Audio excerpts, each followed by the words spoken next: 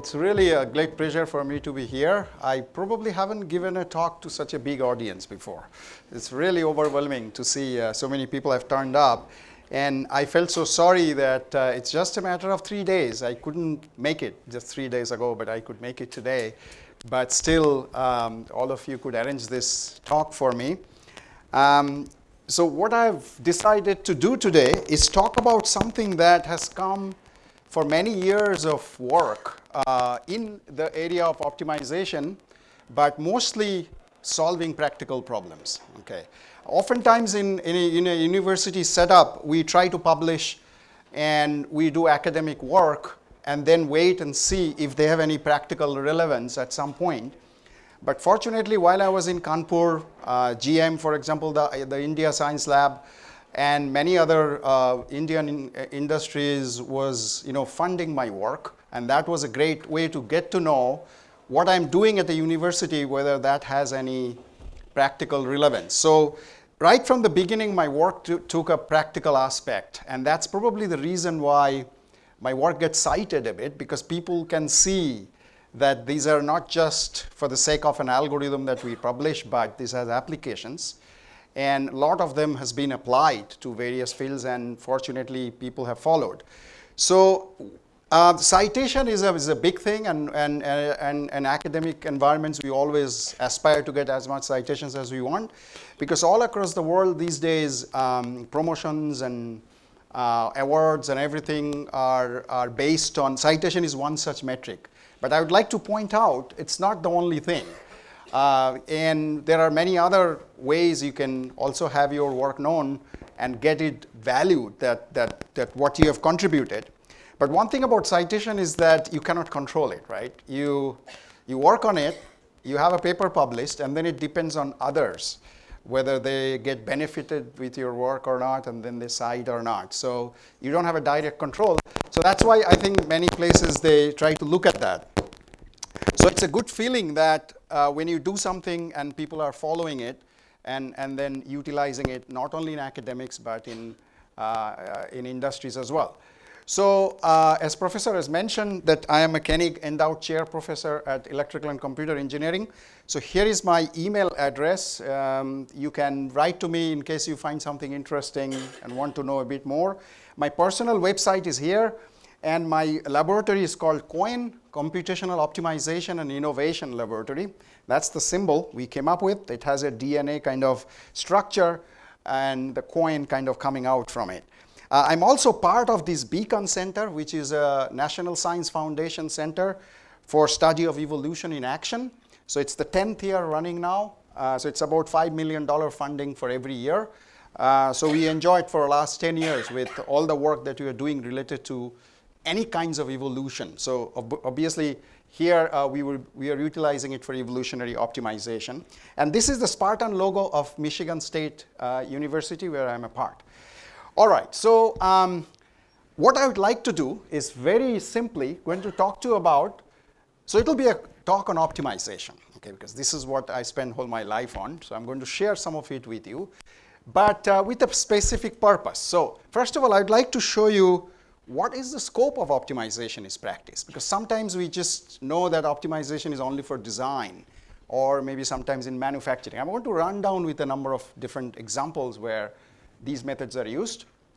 There are a lot of myths and challenges. When I go to industry, talk to them, there are certain issues that I have to overcome first. So I'd like to share that with you. Those of you who are interested in working with industries and practice, you will also probably face the same kind of issues. So I'd like to warn you a little bit of what is that you're going to expect. But I'm going to focus on this word, customization, because that's really the way I think to go in optimization. So I'm going to lay out why you need to have a customized optimization. And I'm going to use few case studies that I've done with industries, very few of them because of time. One of them will include a very large scale problem. I'm going to keep it a suspense of how large is the problem that I've solved, but just to tell you that nobody has solved yet such a big problem. Okay? And then there is some outcome that's coming out from optimization in terms of knowledge discovery. So this way, we are bringing in the computer science, AI, and machine learning communities focusing on optimization. So I'm going to make that connection over here. Again, show you some examples of what I mean and how you can get knowledge. All right, so this is a busy slide. Here we've got few of the practicalities where optimization can be routinely used. First and foremost, of course, design and manufacturing. It doesn't matter which field you are in, as long as there are certain parameters, like you see some angles, some materials, some dimensions. Before you design, you need to come up with the right number for each of them so that you have an optimal design. When I talk about optimal, you can have one criteria, you can have multiple criteria. Most cases, if you have one criteria, it is a lightweight design. So that's a very common word in auto industries, for example. So that means you're interested in minimizing the weight of the whole car, cab, body, and it has to satisfy certain constraints, like when you have a crash, frontal crash, for example, the deflections that are coming to the dummy should be minimum. So there should be a minimum or within certain constraints. There could be some other constraints that you can put over there.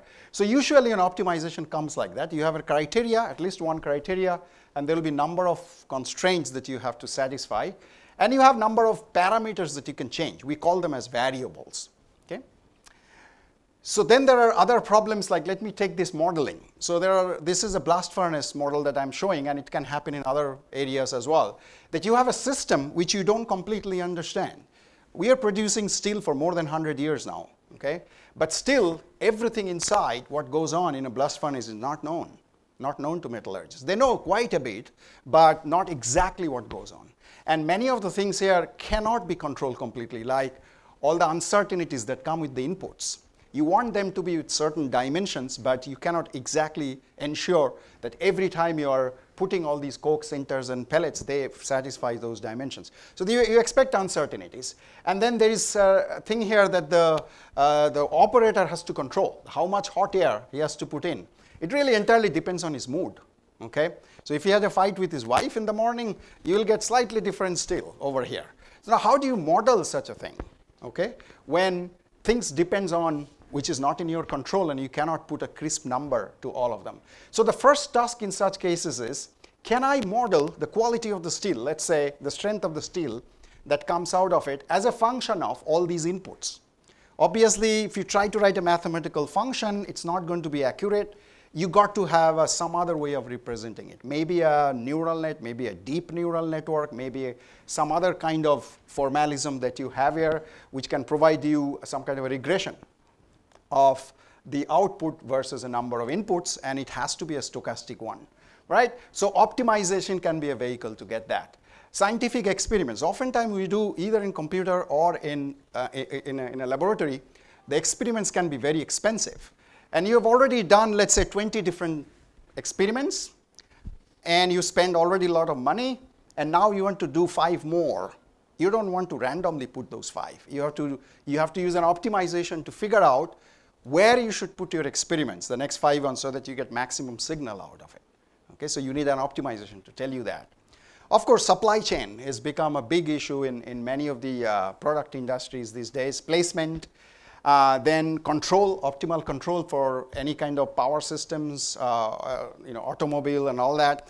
Prediction, you know the market in the past, few months, few weeks, and then can you model that well so that you can predict? And a lot of companies are making money if you can make a good prediction of how the market has been behaving. And then with the age of data, there's a lot of data mining tasks, requires optimization for classification, clustering, prediction, and all that stuff. And I think anything that you have to do with intelligence, you have to come up with an intelligent system, intelligent component, any kind of system that has its own brain and can do something not like a hard-code program will tell it to do, but it has to do on its own. Optimization has to come in, because optimal solutions are special solutions in the whole search space, right? They optimize certain criteria. All you have to do is choose a proper criteria, and if you can come up with solutions, you can expect them to show some kind of intelligence, okay? So these are some few snapshots as you see, and each of you sitting here probably I touched upon few things that goes very close to your work or your interest. So if optimization is so important, a big question to ask here is why not? We have such optimization as a compulsory course in our engineering or university curriculum. It's a good question to ponder, and I strongly believe students coming up with a formal course in some methods of optimization, what this can do, will have a much better market value eventually. There is another one I wanted to put it as a separate slide because this is becoming a new trend in the area of optimization. It's called hierarchical optimization. These are known in many different ways, multi-level, bi-level, tri-level.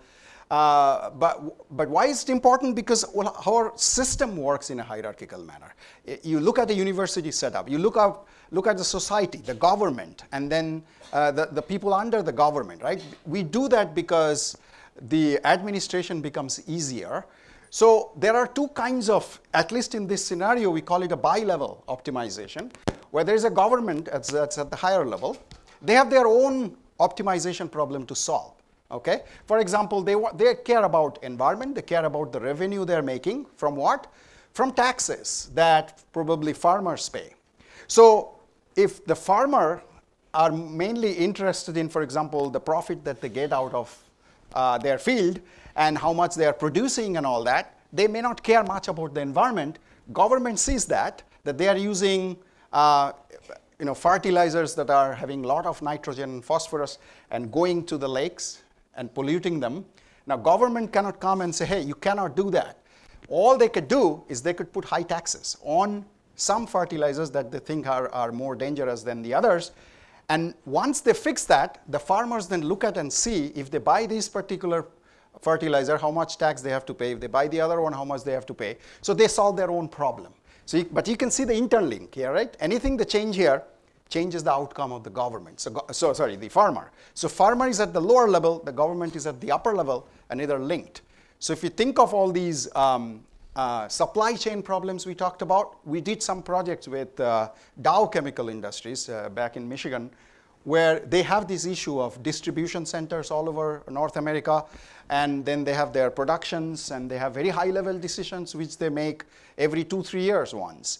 And then there are every 6 monthly, they have to decide on which truck companies they should tie up with for taking their goods from their warehouses to the zip codes. Okay? And then daily they have to make decisions. Daily, which truck will take what product to which place. So if you look at these 3 levels, they're all different. They're at a different scale, but they all have to be integrated. If you don't integrate, then you are not getting the final practical solutions. So we have shown them that they can have increasing amount of reduction in the transportation cost if they consider from single level to bi-level to tri-level. So these are getting to be into the mainstream of research, but computationally they're very, very expensive. So we are working on figuring out how to do the lower level in a quick way because you call them so often. So now with this idea of what are different problems and where optimization can be used, what kind of algorithms do we have? What kind of methods do we have? So there are basically 2 types. One is these point-based methods, which are usually, there's not much heuristics. You actually use a lot of theory and ideas of optimization. I mean, you all studied in your high schools finding the minima of a function fx, right? You make a derivative, put it equal to 0, then look at the second derivative. Some of these methods are little advanced versions of those. They work very well if you have derivatives and if the functions are not that complex and there are not much complications that are happening. But they're usually local. You start from one point, you can get to a local optima.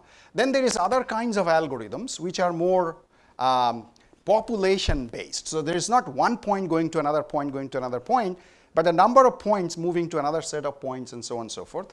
So they have a more global perspective because of these number of points that you see around.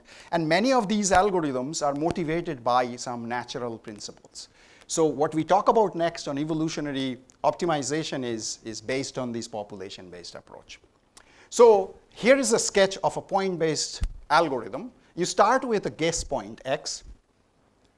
And then there is a transition rule that the algorithm will have. So if you are developing one, you need to come up with what kind of transition rule. That means given x, what would be my new point? What would be my new solution? Y. Okay? And then once you create Y, you compare that with X. And if Y is better, accept it. And then change the Y with the transition rule in the next iteration. If Y is not as good as X, then ignore it. Okay? So that's how you go. Keep doing this till a termination criteria is met. And all these things I'm talking about are important. What termination criteria, how you do the transition rule, the comparison, would it be always deterministic like this, that if Y is better than X, then only you accept it? Or sometimes if Y is worse than X, you're still willing to accept it. So there are simulated annealing which actually does that. With a probability, it accepts Y even though it's worse than X. So there are many methods that use this. They're very simple, as you see. They don't require much memory, because all you have to do is store two vectors, X and Y, right?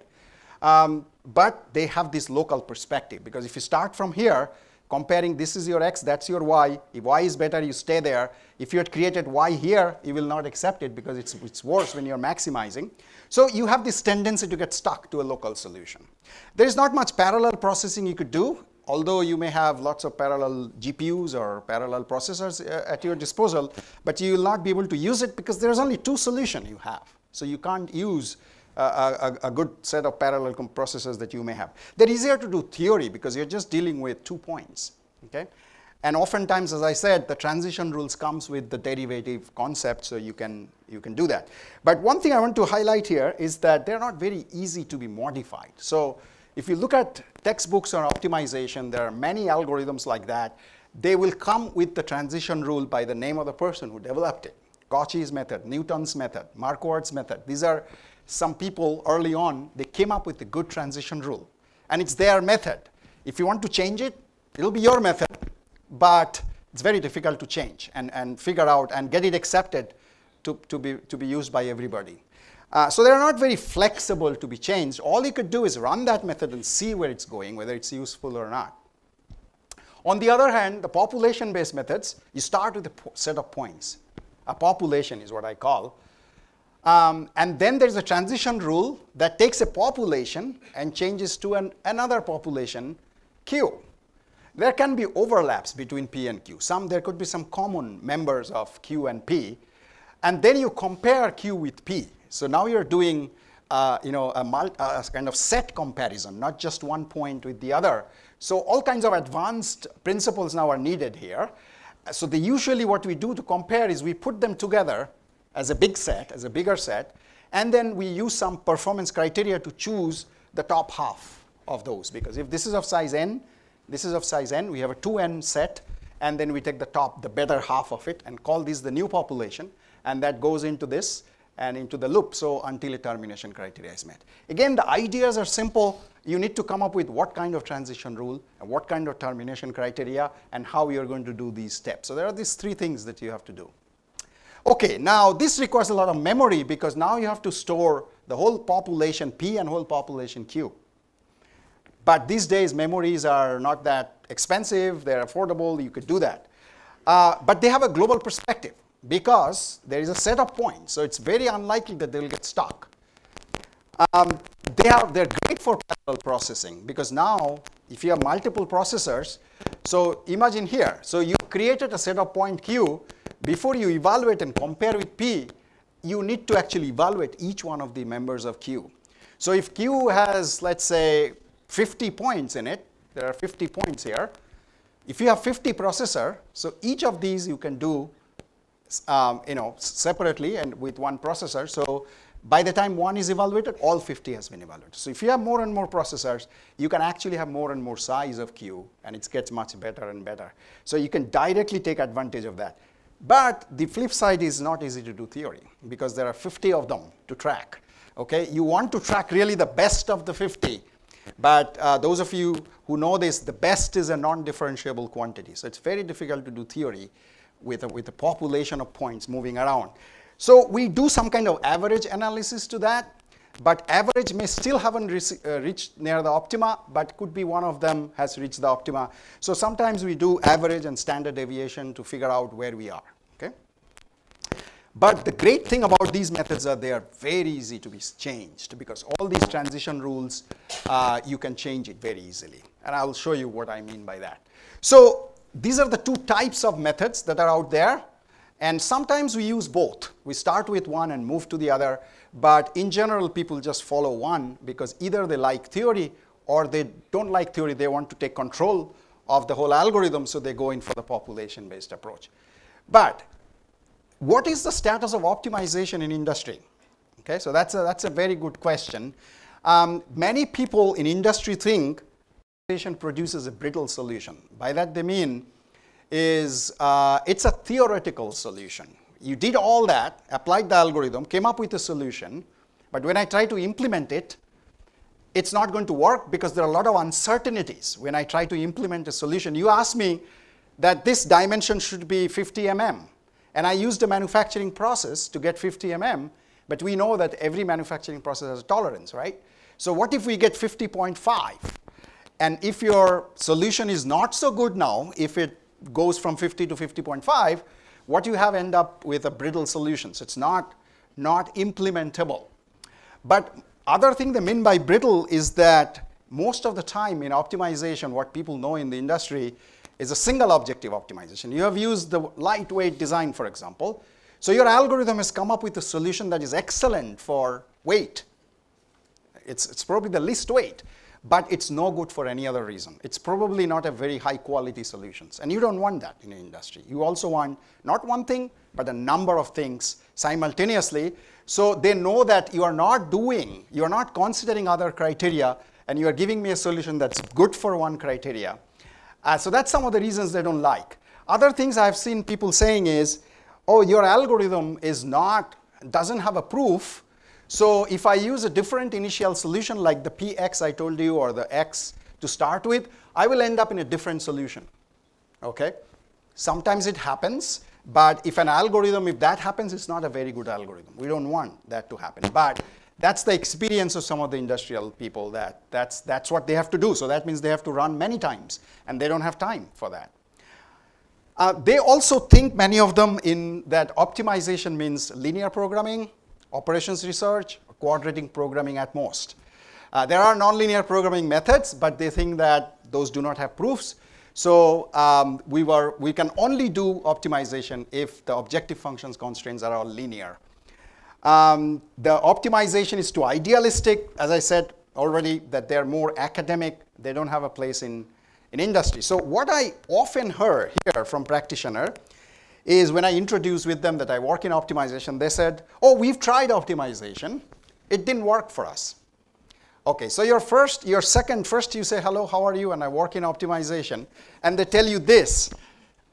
You have to restart the whole discussion. You need at least 10 minutes after that. And oftentimes they don't have that. So many times I'm just thrown out of the company and then try again in some other way. This is a hard work, but then the reason for that is optimization has a baggage that comes. It's not a new thing. People know about it. And unfortunately, the view people have who has not really delved into optimization that much, they have a very older view of some of these that I mentioned here. That's changing. And there are a lot of people are in that process in changing them, including some software companies. But this is the real existence. One other thing I'm going to talk to you about, and that's true, it has been proven, is what is known as no free lunch theorem. This theorem actually, it says what it says here, is that you cannot have one algorithm good for everything. So that's the real bottom line of this. But these two gentlemen in 1997 came up with a proof that says, let's say if you have two algorithms, A1 and A2. A1 can be a very simple one of the hill climbing methods that you can borrow from somewhere.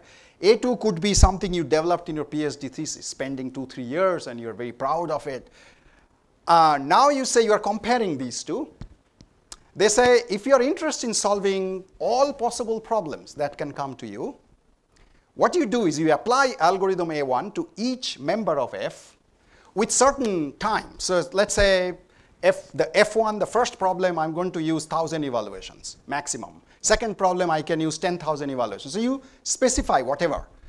For that fixed resource, for each of them, you have a performance measure. Take an average performance measure. Let's say call that P1. So basically saying A1 applied to all of these problems with certain fixed resources, gives you a performance metric, an average performance metric of P1. You do the same thing for A2 with the same amount of resource on the same computer, you get P2, and they proved P1 is equal to P2. It doesn't matter what A1 and what A2 you have.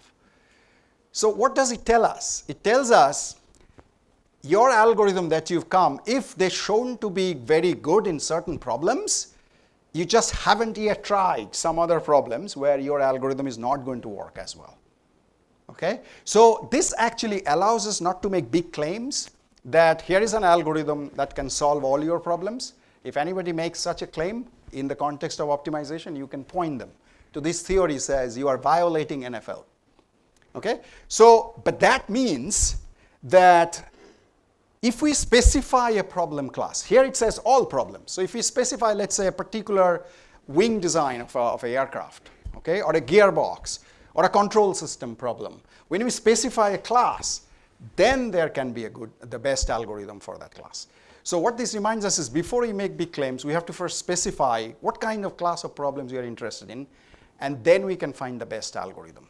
That's where the idea of customization comes in. So once you specify the problem, if a company wants to do routinely, let's say gearbox design, but someday there could be a small gearbox and other day there could be lots of speeds are needed, so you have lots of gear, but that's the same class of problem.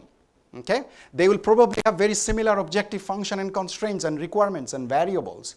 So you can come up with the best algorithm, but then that will only come if you understand what it takes to have a good algorithm there and customize an algorithm for that. Then, and you develop that for the company and they can use it every day or routinely. So that's the path I have taken for many years now, is the customization for complex problem solving. I probably said all these here, so let me just skip this slide and get to little bit more about how to do the customization. So these parts I've also mentioned, so let me go to, I don't think I need to tell you a sketch of an evolutionary algorithm. It's a population-based method. It's a very simple strategy. You start with a set of points, evaluate these points, and then while not terminate, you choose good solutions out of it. Let's say these are some good solutions of that. Use them in the selection process. So the selection process chooses these good points, and then you apply a set of variation operators to create new solutions. And there could be recombination or mutation kind operators which exchanges information between two or more solutions. And then you create an offspring population.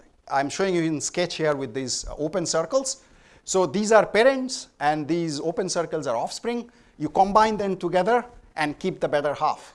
So for example, these two from parents and this 5 from the offspring can come and stay as a new population.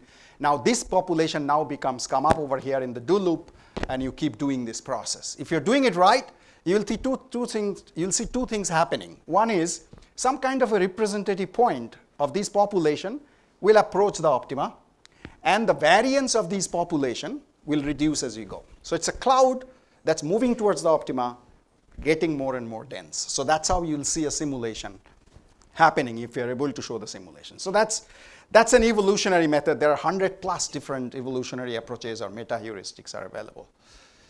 Okay, there are certain niches that this method has. They have a lot of flexibility. All these places I said, recombination, mutation, termination conditions, initialization, you could actually use problem information. And I'm going to show you how we do these things in certain problems. It's a population approach. So as I said, you have a much more global perspective. The other thing is, if you want to get multiple solutions, like in a multi-objective or multimodal scenario, you can actually find number of solutions in one run. There are direct approaches. We don't use gradients, but if gradients are available, we also use them. And the parallel implementation is really easy.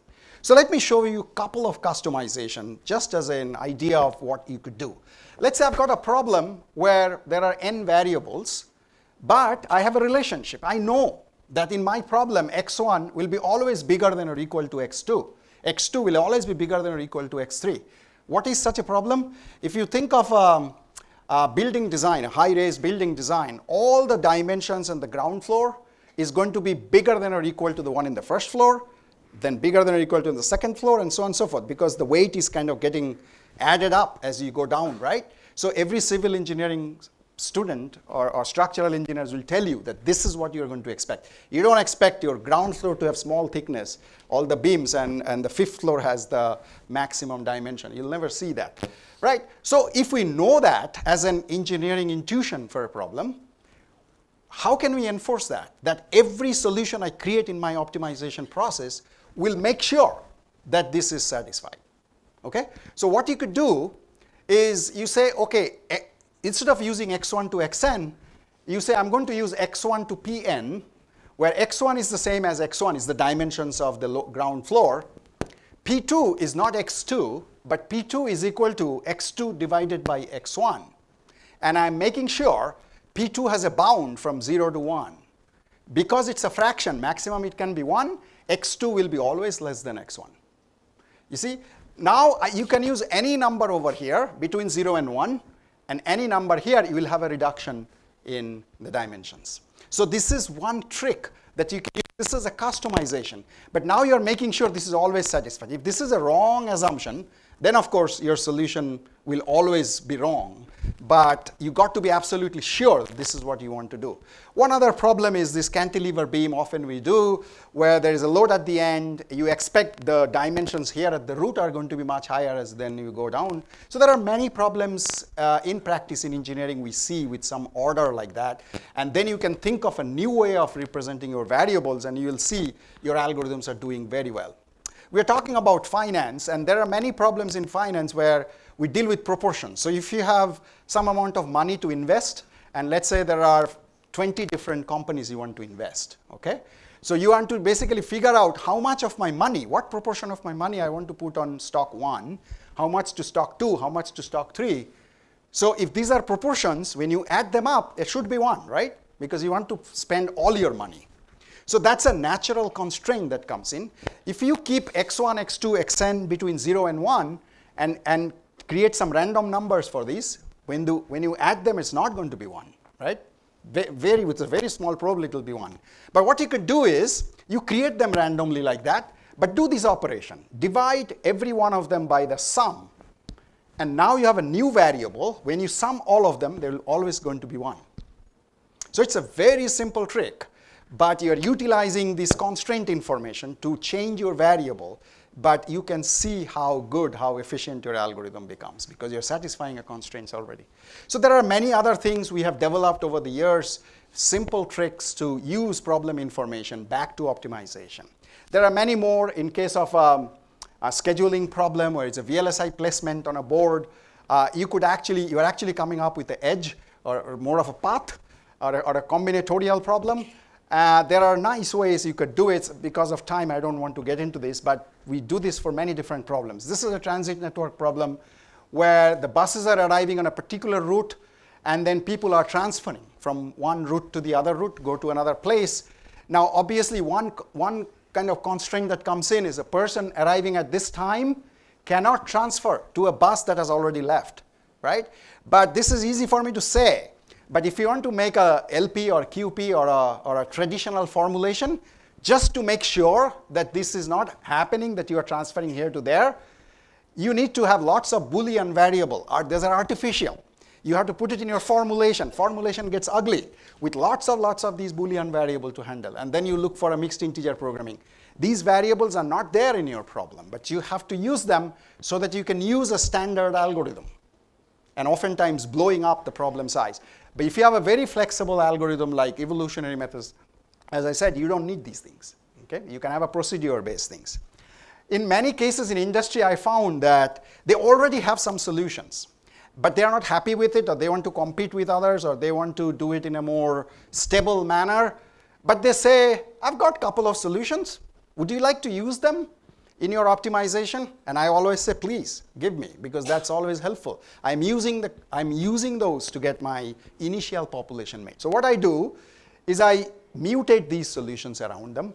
Sometimes I cross over them, I recombine them to create my initial population, so that there are more solutions like them I have created in my initial population. So I'm not starting with a random by here, there is no point. So maybe these points are bad. So the fact that these two are given, they are already being utilized, they must be good. So I'm using them But not only those, I'm creating some new solutions having their properties, and then let the algorithm decide which is good or which is bad. And that makes a whole lot of difference. You could do many other things. You may have the entire space to put your points uniformly like this, or sometimes the designer come and say, I don't want you to bias you. I don't want you to reduce from 0 to 10 that we are using here, but I know that the good solutions are around 6, are in the middle of that region. So then we create a population that is normally distributed around what they're saying. Very few points away from where they want. So this kind of information, when you ask from the designers, they also feel that they played a role in getting the solutions. It's not a complete black box that we have done coming from there. So they feel the ownership, that they own something, and they have this acceptability thing with that. There are many other ways we can change our operators. Again, let me not get into these, but these are routine things we do when you're solving with engineering problems. Some people in academics think we are diluting because we are utilizing problem information. It's not a pure research.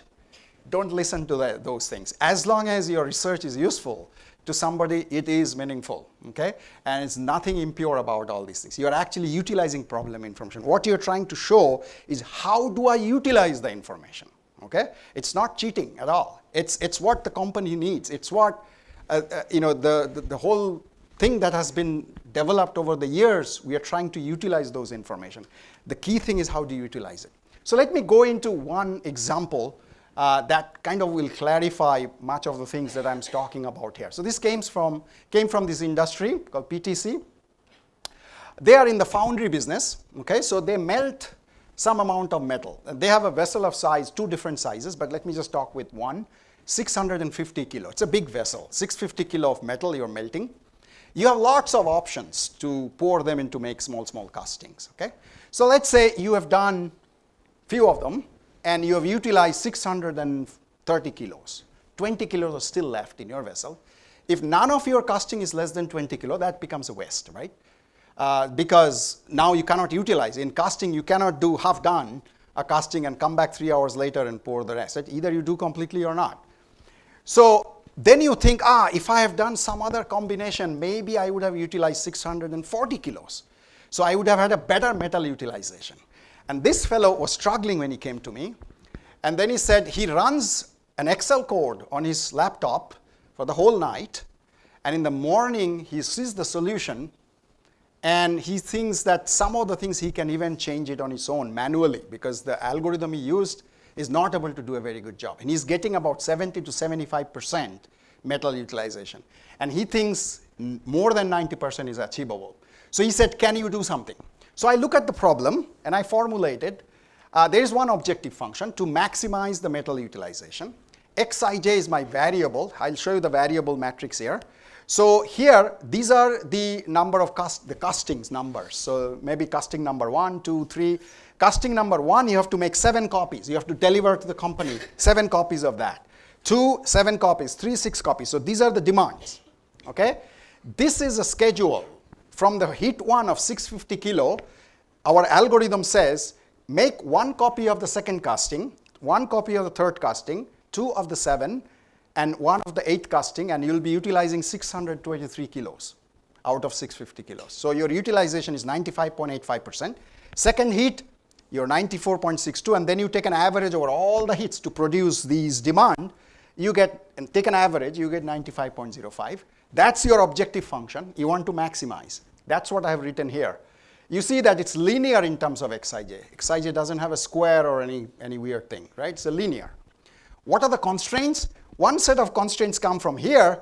This one times the weight of 2, this one times the weight of 3, this one times the weight of 7, and this one times the weight of 8 should be 623, and that should be less than equal to 650, because you can't utilize more than 650 kilos. You only melt at 650 kilo at any point. But the algorithm doesn't know it. You have to say it with this constraint. And what is this set of constraints? Column-wise. When you sum all of them up from various hits, it should be exactly 7, because you have to deliver 7. You don't want to make 1 less or 1 more. You want to make exactly those. So there are some equality constraints which are all linear in X, some inequality constraints which are linear in X, one objective function which is linear in X. So what's the problem? Everything is linear. We know linear programming can solve millions of variables with that. And in this particular company case, we are interested in solving about 50,000 variables. So it should be a piece of cake, but the only problem is this statement here. Xij is what? Xij are these numbers. These cannot be non-integer, because if you say it's 1.5, that means you are saying make one copy of this completely, of third one, and then 0.5 copies of the next. You can't do that. You have to do either 1, 2, or 0, or any other integer, right? That makes all the difference in optimization. Okay? The fact that they have to be discrete now, the only way to solve this is this known as branch and bound method. How it works? You assume here in your root node, the first optimization, everything is non-integer. Everything is real. So you solve the linear programming, you get a solution. This is for a two variable problem. And you get non-integer values which are not allowed. Then you pick one at random. Let's say I picked x1 here. The floor of 4.56 is 4, and the ceil of 4.56 is 5. So you construct now two different problems with one constraint added.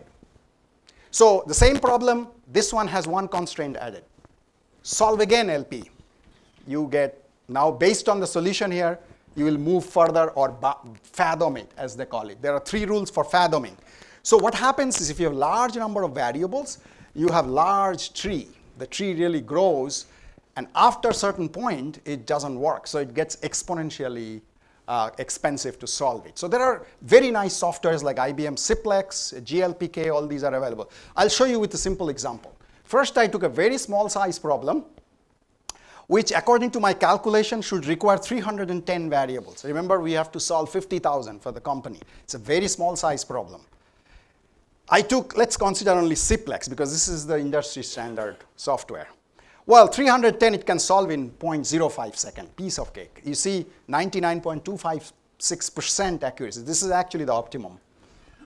We go to 1,000 variables, 0.13 seconds. With 99.462%, it's also the optimum, because in this problem we can figure out if it's an optimum or not. Then we move to 2,000, it cannot solve it. So I have some more things here. For that 2,000 variable run, the blue line here shows how many nodes it has opened in the branch and bound. I showed you 6 or 7 there, right? After 30 seconds, this is 1800 seconds, 30 minutes, sorry. After 30 minutes of run, this blue here shows about 37 million. So 37 million of those nodes that are opened after 30 minutes of the run. It's pretty fast. So many branches it has to make, right? Of them, the red line here shows how many are still left to be fathomed. Unless you fathom every one of them, you don't have a solution. And that number is almost 35,000. So 35,000 nodes are still to be fathomed. So I thought maybe another 10 minutes. So we keep on running it. We ran it actually 15 hours. Still did not convert. So it's still growing, all these. So it's a problem where when you go to 1,000, when you go half the size, it's able to solve in less than a minute, right? But then when you go to 2,000, something happens in between. And that's called the curse of dimensionality. In these kinds of problems which are not well thought of, you hit that curse of dimensionality, right? So I could not have given a Simplex solution to the company because they're interested in 50,000. So we came up with our own method. But what is our method? It's a population-based method. We need to create a good initial population. We need to pick 2 or 3 at a time and create good solutions by a recombination mutation concept. So we are taking the idea from there. Here is a simple idea which we used. So let's say this is a very small parent that I've taken and another parent. So these are existing solutions. Way I create the offspring is this. I take the first heat, compare with the first heat of the second parent. So how do I compare? This one says you utilize 343 kilos of metal. This one says I've utilized 625 kilos. So which is better? Remember, I have 650 kilo vessel. So this one has utilized it better. So I take a copy of that and put it here in my child. I'm creating the child now in that process, row by row. Then I look at the second one. It is asking me that it has to utilize 808 kilo. I've not melted that. That's why it's red. It's not a feasible solution. Let's see the second one. It's also not feasible, more than 650. But if I give you both the feasible, can you tell me which one is slightly better? 667, because it's closer to 650. So I take that and put it here. Go to the third one. This is 629. This is 606. This is definitely better. So I take that one and put it here. Like that, I keep forming because I could do partial evaluation and figure out in the whole solution here, how good is this part? How good is that part compared to the similar ones in the second parent? I could do this with multi-parent. I can take another parent and compare 3 of them simultaneously. Okay, so we could do that as well. So this is a pure recombination idea. You're taking good things from 2 good parents, putting them into one child. No other algorithm, optimization algorithm can do that. So that's the power of these population-based methods. In that process of creating the offspring, I've screwed up a few things. For example, here, these were all satisfied before the demand, but now that I've taken some from first parent, some from second, they are not matching anymore. It's a game now I play. I call this mutation 1, where I adjust this number. So what I do, I have to make 2 here. So what I have to do now, I have to put this 1 somewhere here. I have to move this one of these 1 somewhere there, and there is an algorithm I have. And that algorithm is taking not much evaluation, but it's guaranteed to satisfy all the constants. I guarantee that, okay? And then I fix it, you see. I fix this here. So I call this a repair operator. So I did something with the recombination. It's not satisfying some of my constraints. I try to repair it. And then the other mutation operator, I have to repair this part. Can I fix this, that make it 650 or less? In some cases, we are able to do this, but in not all cases, and I don't spend a whole lot of time here trying to fix the solutions because we have to leave something to the algorithm also to fix it. So this is also not very expensive. So I have these 2 mutation operator that works on the recombination and then try to create a better solution. So going back to those examples that I showed you, 2000 variable, Simplex could not solve. We now solve it in 0.19 second, okay, and with the very high accuracy. But this is only 2000 variable, right? Now, from now on, everything I'm going to show you is on 1 million version. So company doesn't need it. So 1 million version of the problem. We are doing all these parametric studies. One thing that we do when we give to a software to a company is this population size sensitivity. So when you go from very small size to large size, you see that the algorithm gets better and better up to certain population size. Okay?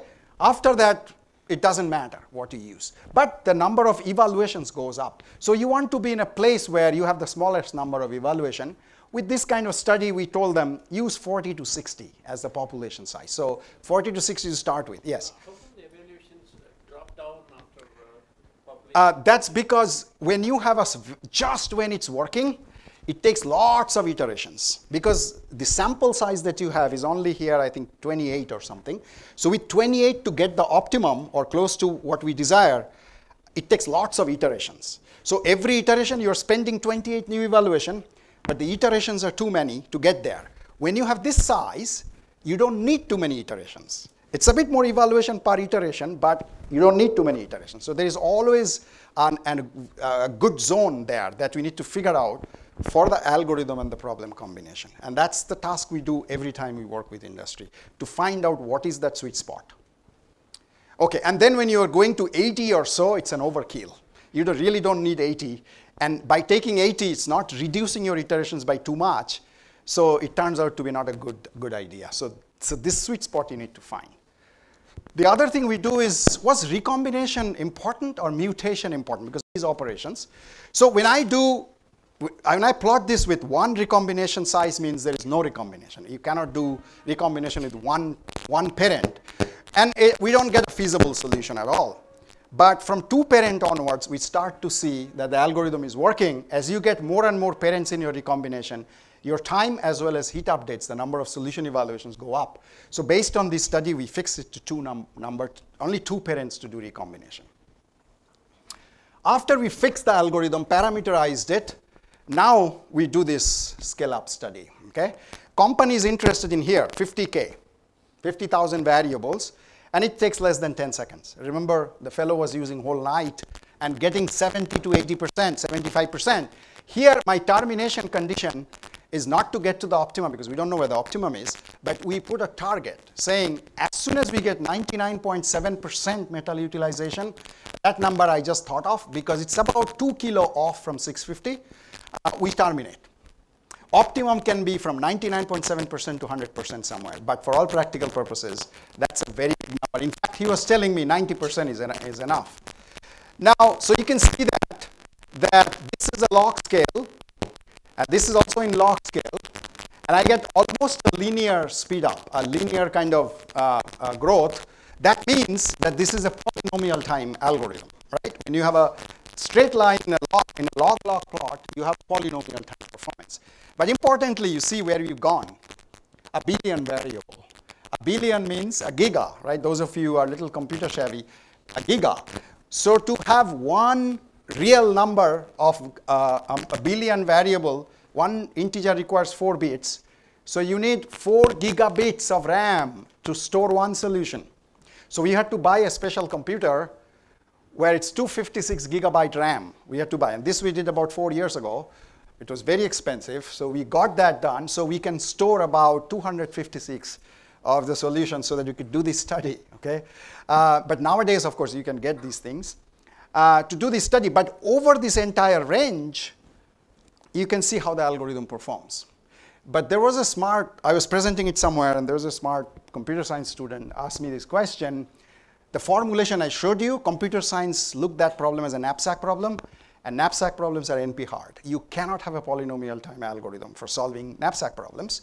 So he sees my plot, and he says it's polynomial. He says, you are violating. You're saying P equal to NP. I said, no.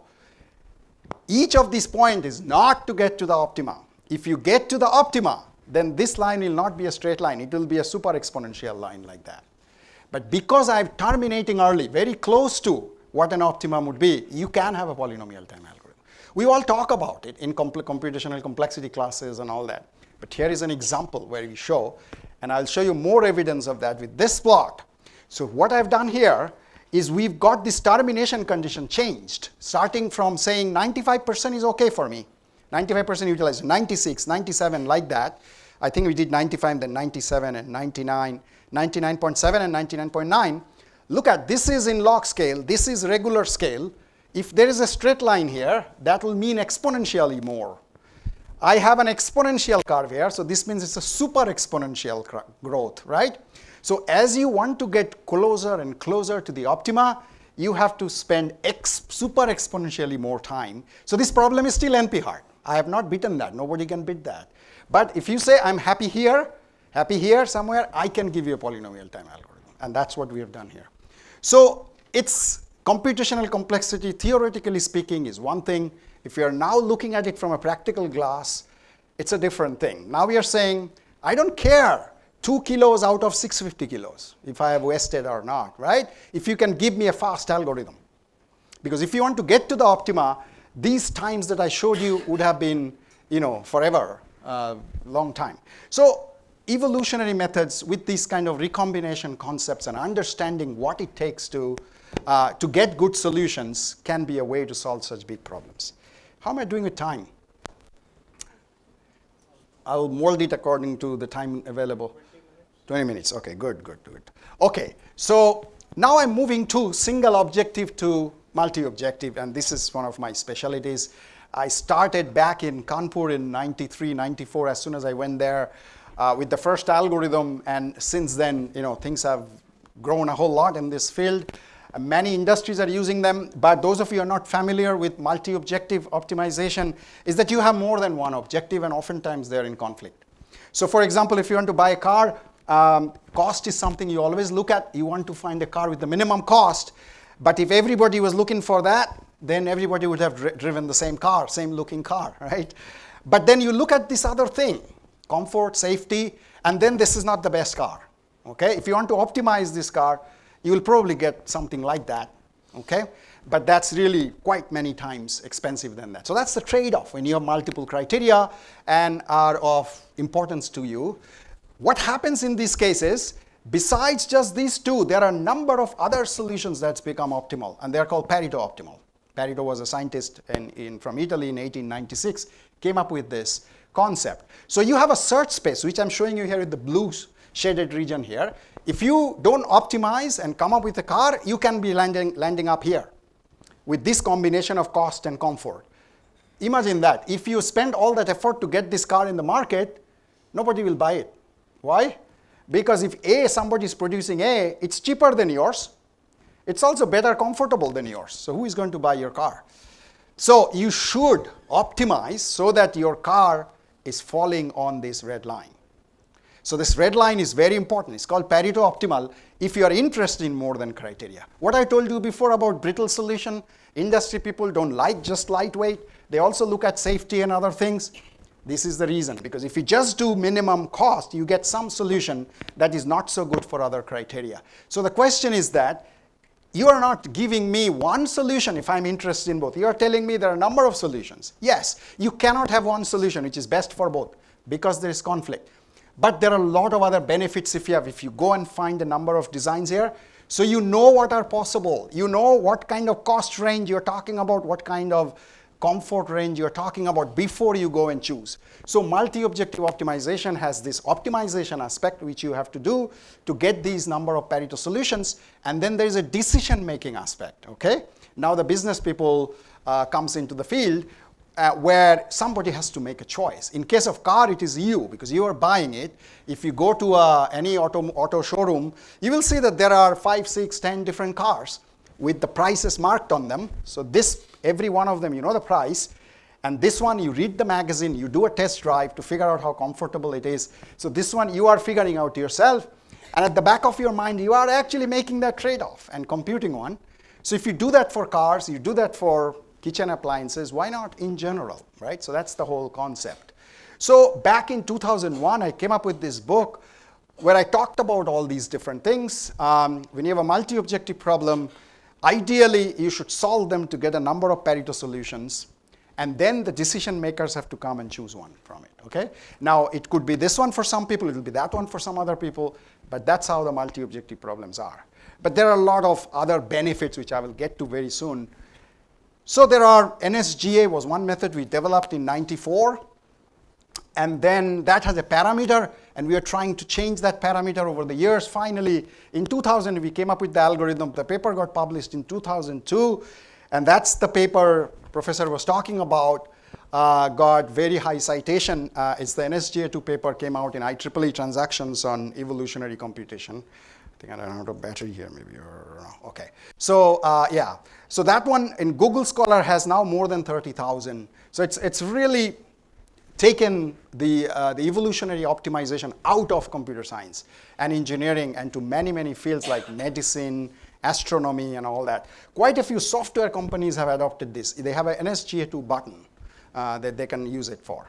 Okay, so NSGA2 works for 2 and 3 objective problems very nicely. Then we found that they don't extend if you do 4, 5, 6 objectives very well, because there are some compromises we made in one aspect of the algorithm. It took us a few years to figure that out.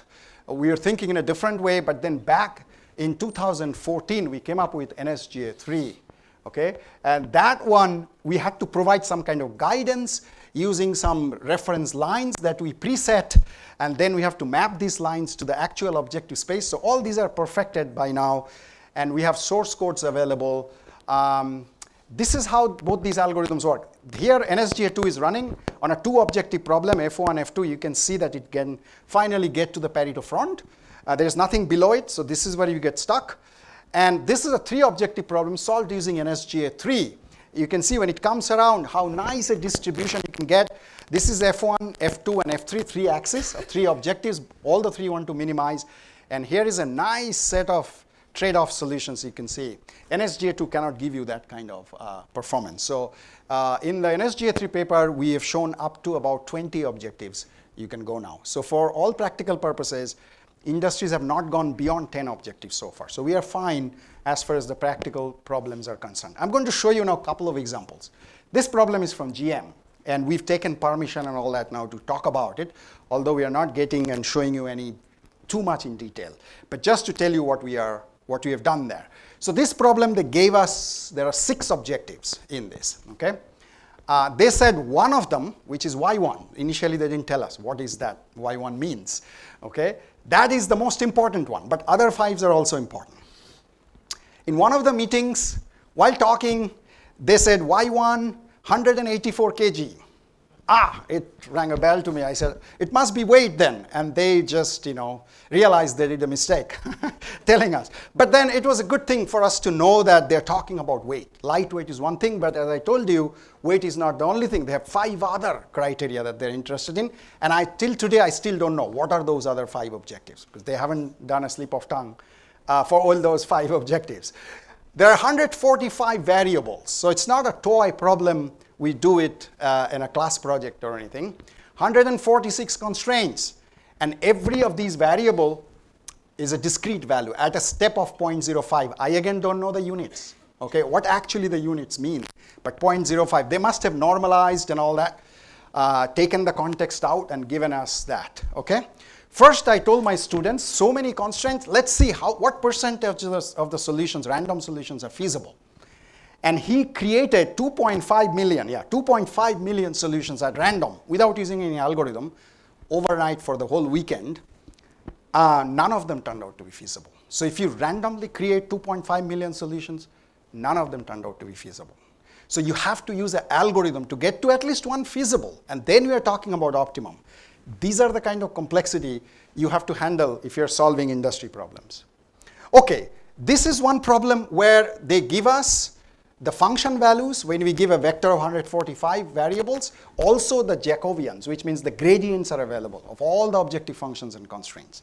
So we said, let's use them because they're coming free to us. So we came up with a local search method that uses the gradient, but remember, it's a gridded search space, right? It's not continuous search space. So from here, you have to go there to get the next point and there. So what does the gradient mean? Gradient only is meaningful if continuity exists, right? But if you have a discrete search space, we don't have the meaning of gradient. But still, it tells us if this is the direction, maybe instead of that point, we should choose this point because that's closer to the gradient. So we utilize some of these. We actually discretize the gradient and get some idea of some directions. We utilize this in our algorithm. So the goal in this problem was that they told you 184 kilo. They gave us a solution, which currently I think it's the engine, and the engine weighs 184 kilos. That makes sense, right? About that size engine. I believe it was a magnesium alloy. Probably some alloy, which is very lightweight. They told us it's a 6 months project. If you can reduce the weight by 10 kilos, they would be very happy. Although there are other 5 objectives that they're interested in, right? So we first did our NSGA3 because it's a 6 objective problem. This is the weight axis. Here it's 174.51. Here it's 167. So we've surpassed their expectation. So 107 x's must be different. Similarly, the 2 blues, the 2 greens. So there are 3 pairs of solution we found where it satisfies them. After doing that, they came up with another kind of there are more details there, but let's leave it. This was very interesting to us. So they chose, finally looking at all these, they chose the minimum weight design, which is about 167 kilo, okay? And they were really surprised that it's possible to have 160. It's a feasible solution, right? But look at this. It's a brittle solution because there is nothing in the vicinity of that which is also feasible. So it's a one-off thing. So I told them, it may be very difficult for you to implement that. And in fact, we looked at these 145 combinations, and I asked my student, change at every place, one at a time, to its next value, plus or minus. When they did that, none of them turned out to be feasible. So it's a solution. If you can implement exactly as I give you, it is feasible. It gives you minimum weight. But if you mix up a little bit, just go to the next one, in any one of these 145 variables, you are not even feasible. So oftentimes, optimal solutions have that kind of properties, and this is one of the reasons industry people don't like optimum design. So then you get into for robust design or robust solutions. So then they say this, okay, I choose that 167 kilo. Okay, we like it because it's a lightest weight. But now I gave you 146 constraints. I'm going to relax those constraints a little bit, which means they have to go and negotiate with other departments where the constraints are coming from. But they gave us a maximum limit of 0.5% constraint bound they can relax. So if we relax that, how much reduction in the weight can you do? So they were clearly interested in more reduction in weight by now changing the constraint definitions. Okay? So what we do is we pose this as a bi-objective problem. where we try to minimize the average constant violation and maximize the savings in Y1 from 167. And you can see, we can see a trade-off where this is the original solution, where you are not violating it in any way, no constant violation and no savings.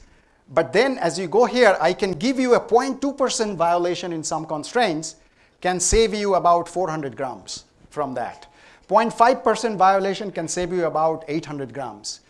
If you can give me more of these, if you say I can do 5% change, which may be difficult, but if you can, maybe this will go up and I can give you a 1 kilo reduction or 2 kilo reduction. But just looking at this, to the designers, before you go in and select the design, can give you an idea that what other things are possible around you. If I had unnecessarily made my constraint very restrictive, that's why is it coming, or if I relax some constraints, maybe I can get a good benefit on the way. So these are all the studies. It's not an optimization problem defined once and for all and you just do with it. Once you get something, you look around and see what's possible before you zero in. So this evolutionary way of doing it is allowing us to do all that, giving a plethora of information to designers. Okay, now the last thing I'm going to talk about is this knowledge discovery part, okay? So let's say you're doing a multi-objective optimization. Here you have one objective, which is the size of a motor. So if you're working in an electric motor design company, we are designing the motors. Compactness is one objective. I want to make it as compact as possible. Also, other objective is how much power it can deliver. Obviously, a small motor cannot deliver too much power.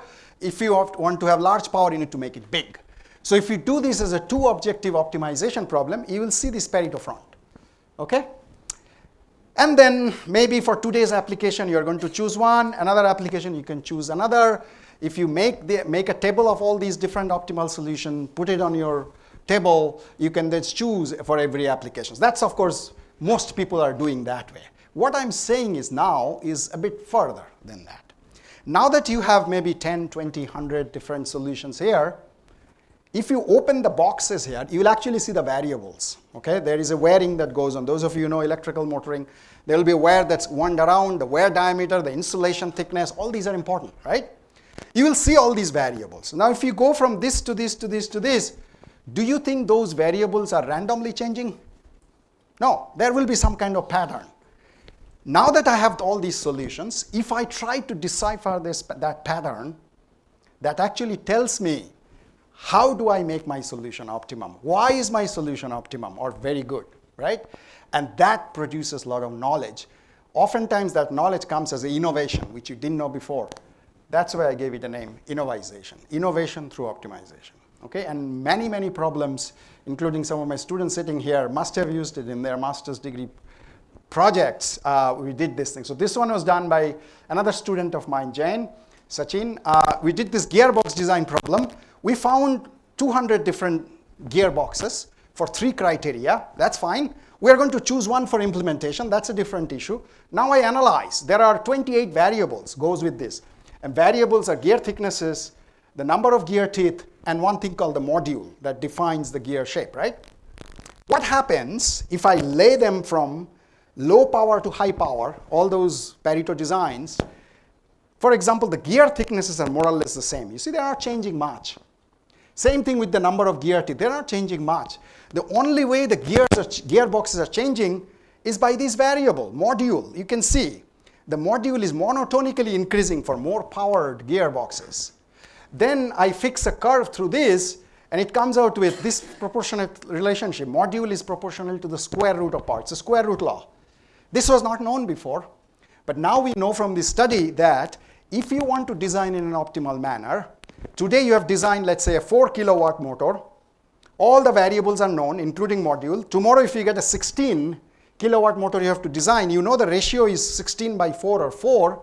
Square root of 4 is 2. So you have to increase the module by 2. When you increase the module by 2, all your gear diameters increase by 2. That's how your gearbox will get bigger. You actually learned the recipe of how your gearbox should be made bigger and bigger by doing this study. No other way you can get such rich information. Any company doing this is going to lead that business because they know exactly how to create optimal solutions. So first optimization and then data mining. Okay, so many of my students are now working in this because auto industries are very much interested in learning because they are in competition with others and they think that this will give them an edge of knowing much more than what variables are more important so they can do more quality control on them. It is just the beginning. We are doing lots of machine learning now to apply onto this. So based on that, we came up with a knowledge-driven optimization framework. But because of the lack of time, I'm not going to talk about this now. I'm skipping some of them. Let me see what I have at the end. Yeah, this is the last example I'm going to show you. Many practical problems are computationally very expensive. Okay, so I showed you one problem from GM. Now I'm going to show one from Ford. Okay, this problem happened this way. Let me show you. So this is the water jacket. So for cooling the engine. These are all the water bodies, and this is one simulation. You have to do a CFD, a finite element simulation, in order to get the water temperature distribution at the steady state. Some places some places they are interested in. Sorry, I'm going the other way. They are interested in finding the temperature near the cylinders. Okay, so there are two objectives they had considered. There are two constraints, 8 design variables, not many. The design variables are coming from the gasket. So there is a gasket that joins the head cylinder with the main cylinder. And there are these holes you can see. There are 4 holes this side, there are 4 holes that side. This is how the water goes. Water circulates through these holes. Okay. These things are already designed. It's very difficult to change these hole sizes. Okay. This whole thing is cast, right? But you can use a gasket where if you don't want one of the holes, you just block it. You just don't make a hole there, so water will not flow. Or if you want to reduce the water passage, you can reduce that hole. So there are 8 variables, each saying 0% to 100%, what kind of percentage reduction you want to make to the hole size. So those are 8 variables. When you change any one of them, you have to do the whole process of simulation. And in this case, it takes 2 hours. There was another problem we did with the combustion inside the engine. That took 2 days because the combustion analysis is much more complex. But okay, one other thing they said here is because it takes 2 hours, we can only give you 60 different solutions. One is the baseline, 60 total solutions because they will not give us the evaluation finite element software. It's their proprietary. So the way we worked is through Excel file. So we first create 30 new designs, DOEs, the design of experiments we did using Latin Hypercube. We send them the Excel file. They set up the experiments in their computing system, and then they give us the objective values and constraints back through the Excel file. We use those, and then we make a meta model, okay, because that's the only way to go. You cannot, with 60 evaluations, any person working in optimization will say, I cannot go anywhere. Forget about getting to the optima. Okay, but we have to still work with that because that's all they can do. So we make a meta model, which is an approximate model of the objective function and constraints, optimize the meta model, find 5 solutions, 5 good solutions, send them back, add those at the Excel file, they evaluate and send us back. Like that we worked. Why? Because it worked like this. This experiment was done by the Ford person, the Ford engineer, using a standard software. I am not allowed to tell you what software it is because that's how the software company gave me a copy to use. He said, you can never sell our name. So I'm not telling you that. But this is a standard software that works this way. So these are all his solutions, the blue ones that he has utilized. Finally came up with these 3 solutions. Okay? This is one of the objectives, which is the heat transfer coefficient you have to maximize so that there is a lot of mixing going on. It cools down further. This is the pressure drop, because if you make these things very small, there will be a pressure drop. You want to minimize that. So here is your Pareto set, 3 points they found. Now what he does is he actually uses high fidelity evaluation. Sorry. This point moves here, that point moves there, and this point moves over here. Now, these are the actual high fidelity simulated objective values of these meta model solutions. He's not an optimization expert, right? He's just using this as a tool. He sees this, he has no idea what to do next because the whole process has fooled him. He thought there are nice solutions, nice trade-off, okay? Because this is very good in terms of pressure drop, and this is very good in terms of heat transfer, but it's slightly more pressure drop here. So it's a nice trade-off he got. But when he actually goes and evaluates using his high fidelity models, they're all over the place. That's why they contacted the company, software company, and said, this is what's happening, what do I do? And the company looks at it and says, what algorithm are you using? They said NSGA2 because it has an NSGA2 button. Then they tell him, oh, Professor Deb is not far away from where you are. Maybe his NSGA2 algorithm is wrong. Why don't you check with him? And then I get a phone call from this person, Lee, and he tells me this whole story. I said, I have nothing to do with that software. They have used my NSGA2 code and somehow coded it. I don't know. I didn't get a single penny. So I'm not taking any responsibility of what they have done. Yeah, it's my algorithm, but I don't know what they have done with it, right? But if you really want to solve it, let's talk, because I still do research, so we could do stuff. So then we had a 2-year project to do this, and I'll show you what we've done. So in the process, we came up with a very formalism of what surrogate modeling is all about in multi-objective. So this is there are 2 PhD students I have now on this. What we did was these trust region-based method, because if it's an 8-dimensional space, you have only 30 points you've created. Now you're trying to make a meta model. Obviously, there are too few points. So every place you have evaluated with high fidelity, we put a circle around it saying, this model that I'm going to make is only valid in that small circle area. Far away from where I've evaluated, I have no trust on it. So there are proper trust region methods based optimization in the literature. We borrowed it. Actually, we had to use 2 trust region here, but let's not go into the detail. And now we run it 30 at a time, the first time, and then 5 at a time were coming. And you can see what we get. So here are all my population, and you can see here that these are 8 holes, 8 variables that I have. This one, the first one, only goes from about 30-something to about 80%. So you don't have to open it that much or so much. But look at some of these things. Some of these things have narrowed down so much. This one, for example, almost everything has 100%. You have to make that wide open.